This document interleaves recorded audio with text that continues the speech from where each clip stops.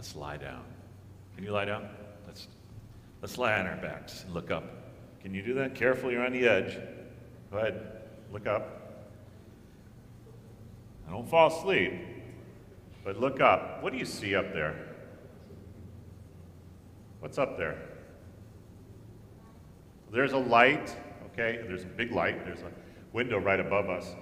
If you look, especially as you look towards the back of the church, and you're looking up at the ceiling, what does that look like to you? It looks like something very specific to me. How many of you have ever been on a boat? Does that look like the bottom of a boat to you? It's exactly what it looks like to me. It looks like this is a boat upside down as I look at the ceiling of the church. And that's exactly what the church is. It is a boat. All right, let's sit up because we're going to fall asleep otherwise. The church is a boat. Actually, the church is an ark, which is a really big boat. You know, Noah's Ark, right? Filling animals. But the church is a boat that's upside down. What happens when a boat turns upside down to the people in it? What happens? You fall out, don't you? And usually you get wet. Well, that's what happened in baptism, wasn't it? You got wet and you became a child of God. Jesus turns the church upside down when he says you're going to have tribulation.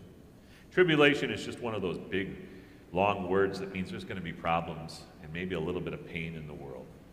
And Jesus says you're going to have that. As you get older, you're going to really have that. The reason you're wearing masks is because of tribulation, isn't it? We don't want to wear those.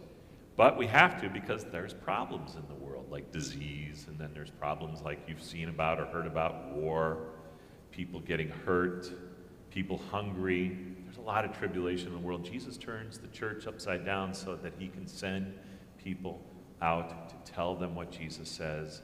I have overcome the world. You know what overcome means? It means to win. Wait, do you guys play softball or basketball or something kind of sport?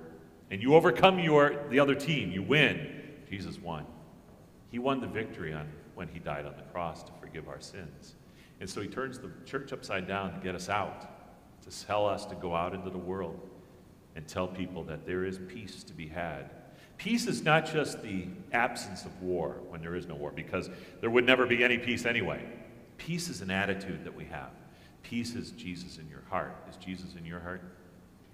Sure he is, right? He loves you very much. In fact, he says that in that reading that I just did. And Jesus says, because you have me in you, you will always have peace.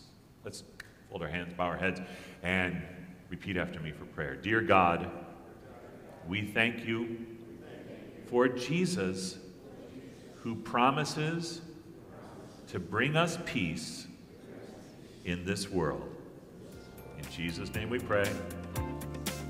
All God's people say, amen. You guys can